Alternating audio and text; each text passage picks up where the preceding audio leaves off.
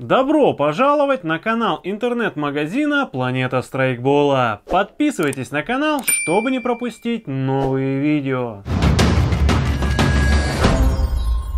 Страйкбольный гранатомет «Малыш» версия 2.0 производства компании СтрайкАрт поставляется в картонной коробке. В комплект поставки входит инструкция, сам страйкбольный гранатомет, блок зарядки, а также набор наклеек. Страйкбольный гранатомет «Малыш» версия 2.0 от компании StrikeArт не имеет боевого прототипа, предназначен для стрельбы выстрелами чекист от той же компании StrikeArт. Применять данный страйкбольный гранатомет надлежит только на территории специализированных полигонов для военно-тактических игр. Страйкбольный гранатомет весит 370 граммов, а его длина составляет 155 мм. Страйкбольный гранатомет поставляется с уже интегрированной в его конструкцию аккумуляторной батареей, и для его работы достаточно ее просто зарядить при помощи блока зарядки из комплекта поставки. Для этого необходимо разобрать корпус пускового устройства, раскрутив 3 болта под шестигранный ключ. На дне пусковой гильзы расположен разъем, к которому подключается блок зарядки. К блоку зарядки через микро-USB порт подключается кабель, второй конец которого питается от штекера или другого питающего устройства. На самом блоке имеются световые индикаторы зарядки батареи. Отличительными особенностями представленного страйкбольного гранатомета являются его компактные габариты, что позволит переносить его в кобуре или небольшом подсумке, а также максимальная простота конструкции. Гранатомет электрический. Для его работы необходимо зарядить аккумуляторную батарею и вставить ствол контактом внутрь соответствующий страйкбольный выстрел чекист, после чего гранатомет готов для производства выстрела. Модель «Малыш 2.0» разработана специально для стрельбы страйкбольными выстрелами чекист производства компании StrikeArт, в линейку которых входят условно поражающие пиротехнические изделия с наполнителем в виде гороха или страйкбольных шаров, а также дымы. Страйкбольный гранатомет «Малыш 2.0» изготовлен из металлического сплава и удара прочного пластика. Из удара прочного пластика выполнены корпус и спусковая скоба. Из металлического сплава пусковая гильза гранатомета. Из стали крепежные элементы.